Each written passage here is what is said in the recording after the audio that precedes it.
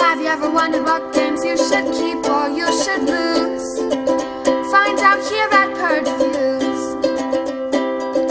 Have you ever wondered what games you should sell or you should use? Find out here at Purge Reviews. Find out on our top 10 list what games you cannot miss. Don't forget to subscribe to Purge Reviews.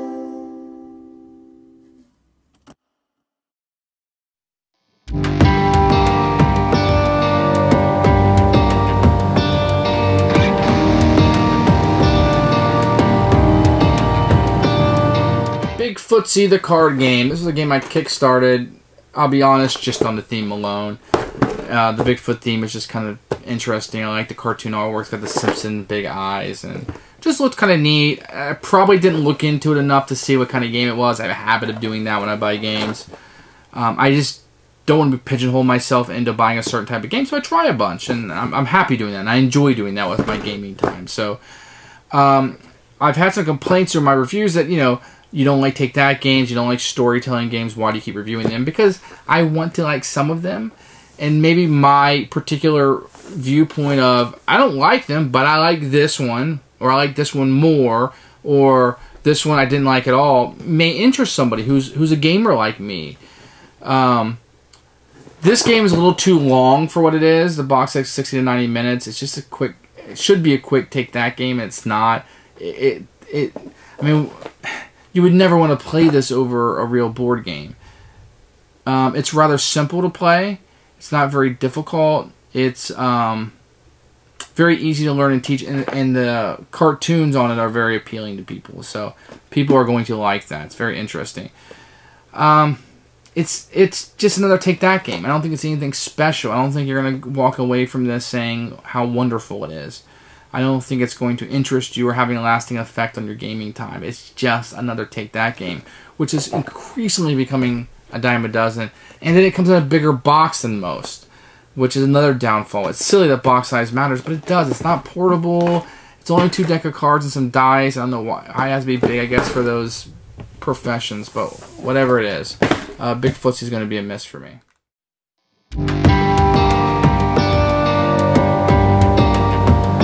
Here are the components for Bigfootses, the card game. You get a little bit bigger box than it needs to be, but some cute, like, Simpson-esque artwork. You are going to get a rule book. Very simple, very wordy, but very simple. You're going to get a number of dice. What's going to be kind of cool about these dice is going to be Bigfoot instead of a 6. You get a Bigfoot. Neat.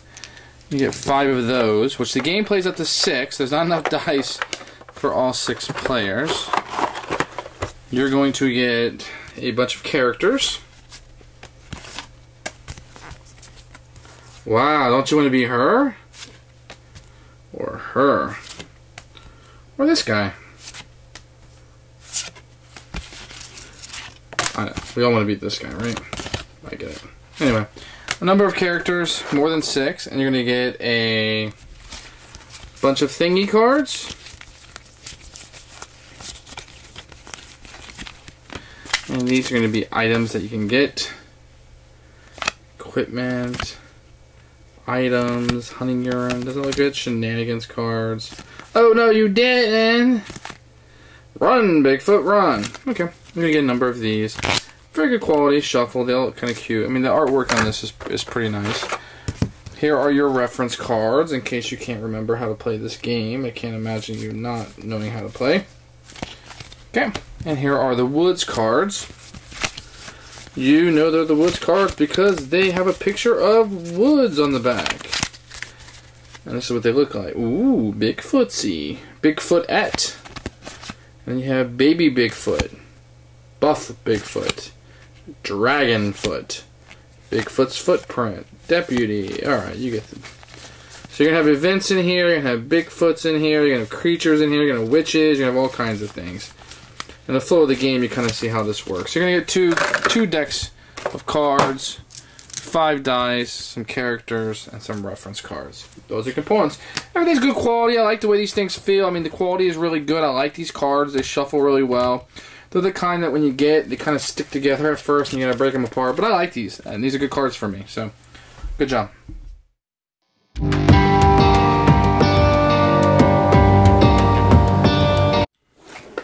The rules for Bigfootsie are rather clear. I mean, it's not a very complicated game. There is a little imprecise with them, with the range and some new terminology you got to put down, but not very complicated. I mean, you should be up and rolling in 5 minutes. It's not a very complicated game. Most of the rules of the game are on the cards, and that's how these games tend to be. So, not a big deal with this. You should be able to pick this up and play it rather quickly.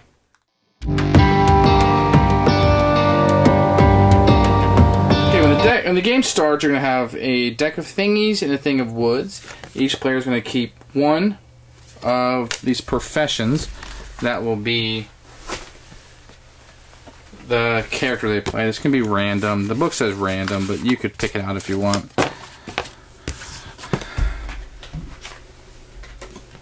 So, I'm going to be the evil genius just because he's the coolest one if you ask me. This will be what we are. In the game, depending on the number of players, you're going to be playing to number of victory points. 2 to 4 players is 10, 5 is 8, and 6 is 7. So what you do on your turn, it's very, very easy. The first thing you're going to do is you're going to range in the woods. You draw a woods card and announce, and you just put it down here. So, and what this card's going to do, it's going to tell you you're going to need an 8 in order to take over this card. And you're just trying to get these victory points, if you will. And there's all kinds of things that might be in here. There could be creatures or events. Take the topmost Bigfoot from the woods discard pile and counter it with a +3 to your skill. If there are no Bigfootsies in the discard pile, you instead take the topmost Bigfoot from the draw pile. And you're going to see some witches, and if a witch comes out, the gray ones, the top cards on both the woods and thingies draw piles are now face up.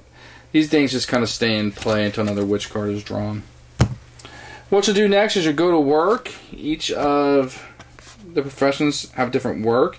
Take only one Bigfoot out of your corral and place it in your Doomsday device under this card. The Bigfoot still counts towards VP is now considered protected. And they all do something different.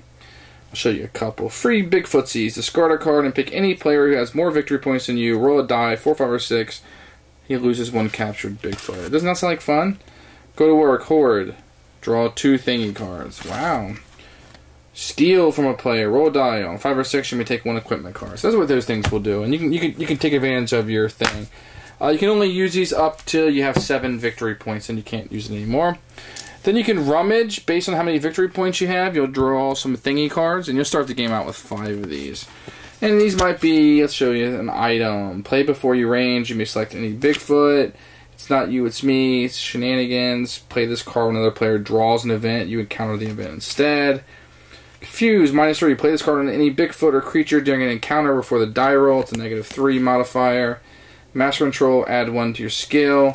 So you'll have certain times, big handsies. You may not hold 7 cards in your hand instead of 5. Horse, you can automatically escape from creature combat. So these things will work for you. And what you're really going to be trying to do, at the end of your turn, you can always retrain and get rid of your profession and grab another one. What you're going to be doing, really, is you're going to be getting equipment. And so, let me show you some equipment cards.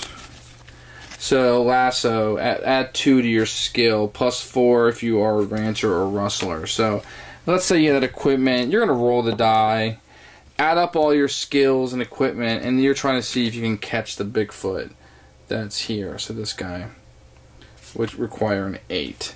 So, 3 + 2 is 5. I would fail.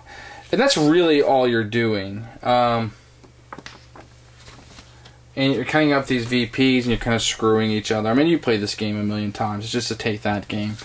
You know, if you're lucky and you get some of these that work together, you're doing well. If the right ones come up and you score, it's great. Sometimes an event will come up and you can take their event. So, all kind of little screwage going on. But on your turn, you're going to draw one of these woods cards. You're going to be able to use your profession. You're going to range if you want to, draw some thingy cards and try to play them to maximize your die roll and to add to your die roll or screw the other players out. That's Bigfootsie. That's all there is to it, and it's a race to victory points. So, enjoy.